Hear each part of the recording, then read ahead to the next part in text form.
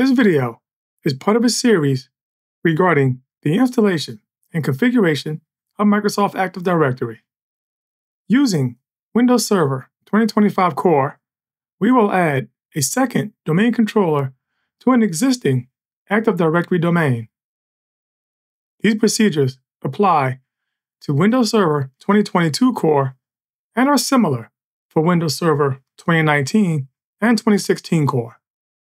We will cover operating system preparation via PowerShell, promotion to a domain controller, post-domain promotion checks, and a note about Windows Server 2019 and 2016 Core.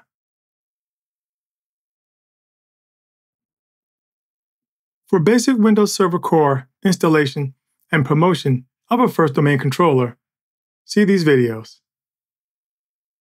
Previously, we used the server configuration sconfig utility options to configure the operating system. Here, we will bypass sconfig and fully configure the OS using PowerShell. We choose to do this and do the other things not because they are easy, but because they are hard. Select option 15 to exit the PowerShell. First, get the network adapters using the get-netadapter commandlet to ensure you will configure the correct one. Note that the adapter's name is the same as the interface alias. Set the IP address with the new-net IP address commandlet. Set the DNS servers using set-DNS client server address commandlet.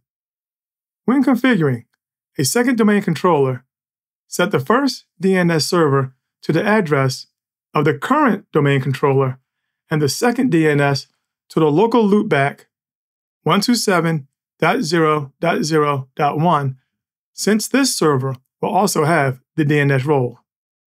Verify settings with ipconfig/all. Add the AD domain services role using the add-Windows feature commandlet. Rename the computer using, well, what else? Rename -computer. And restart when prompted. Log in following the reboot. Again, select option 15 to exit the PowerShell. First, let's ensure we can resolve the domain name via DNS. Use either NSLOOKUP or the resolve-DNS name commandlet. Since we're installing a domain controller into an existing domain, we use the install-adds domain controller commandlet. However, since this instance is not a domain member, we must specify the necessary domain credentials for which the get-credential commandlet prompts us. Enter a strong password for the safe mode administrator password and type Y to continue. By default, without specifying parameters, the new domain controller will be a global catalog, have the DNS role installed, and use the default system root /ntds and system root /sysvol paths. As the computer promotes itself to a domain controller and installs the DNS role, it will reboot when finished.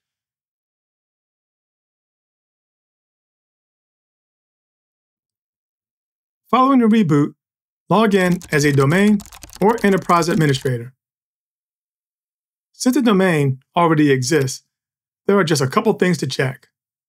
Again, select option 15 to exit the PowerShell. Use the get-adforce commandlet to ensure the new domain controller is listed as a global catalog, and use the get-ad domain commandlet to check if the new DC is listed as a replica directory server.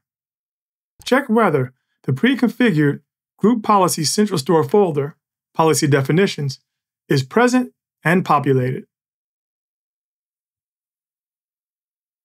Windows Server 2025 and 2022 Core automatically launch the sconfig utility following user login, and PowerShell is the default command interpreter. Windows Server 2019 and 2016, however, defaults to the command prompt following user login, requiring the user to type sconfig to enter the system configuration utility. Since the command prompt is the default environment for Windows Server 2019 and 2016 core, sconfig exits to the command prompt when option 15 is selected. For the PowerShell commands to work, type PowerShell to enter the PowerShell environment. I hope you enjoyed this video, learned something new, and found it useful.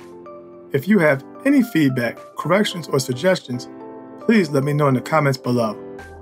Please like, subscribe, and pass it on to others. And I thank you for watching.